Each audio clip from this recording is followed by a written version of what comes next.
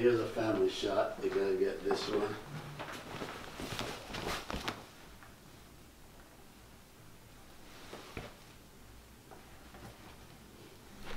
This is Kevin's schoolmates. Mm-hmm. Junior high, you know. Mm-hmm.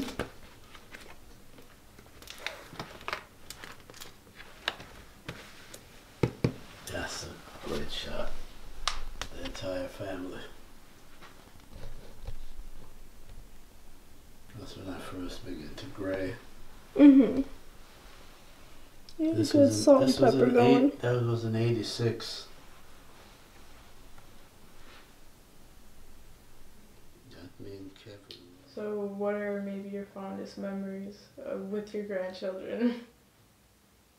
Oh, wow, there are a lot of fun memories.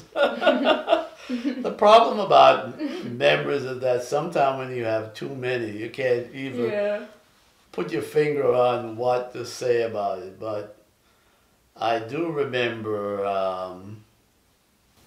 when my son and my daughter-in-law first bought in New Jersey, that we would come over here for the birth of the grandchildren, which was very exciting. And then we would come from time to time to babysit for them, to babysit the grandchildren.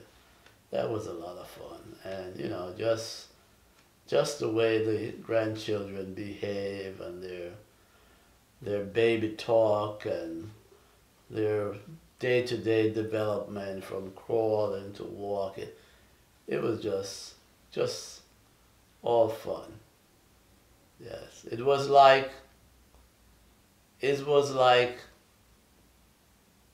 when you had children, but more fun because you don't have the responsibility anymore.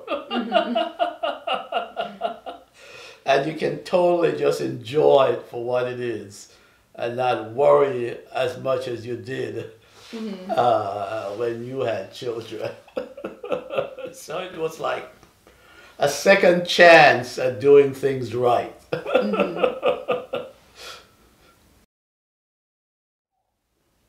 So,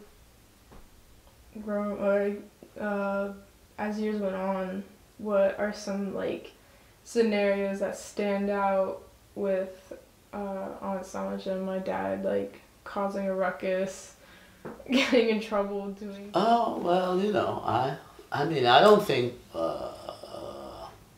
at home neither of my kids were on the whole difficult. However, I must say my daughter was 10 times more difficult than my son,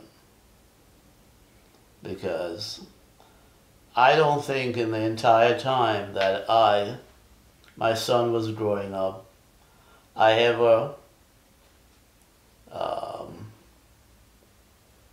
delivered any corporal punishment, or I even ever shouted at him.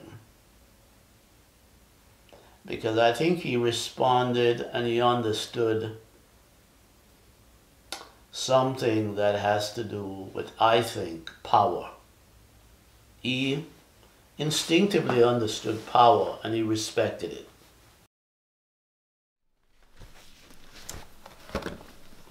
And here's your father. This is Was that his natural part? Yeah, he was less than a year, and look at, he was able to lift his head.